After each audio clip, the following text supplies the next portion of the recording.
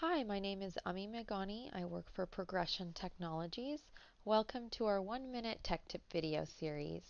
In this video, I'm going to show you how you can change the line style or the line font of a sketched entity in a drawing.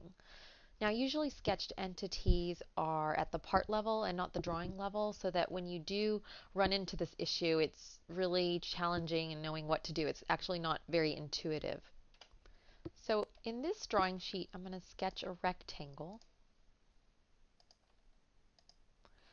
And you'll see my note.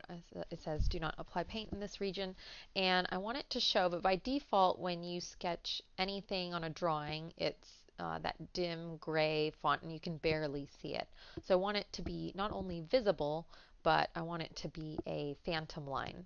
So you can just do a rubber band select, and I might just go ahead and change the layer to format. You can create a new layer, but I'll just change it to format. Now it's visible, but I want it to be a phantom line. And so if I do a rubber band select window and I right click, I can't really see any options to change the line style. I can make it a construction line, but that's it.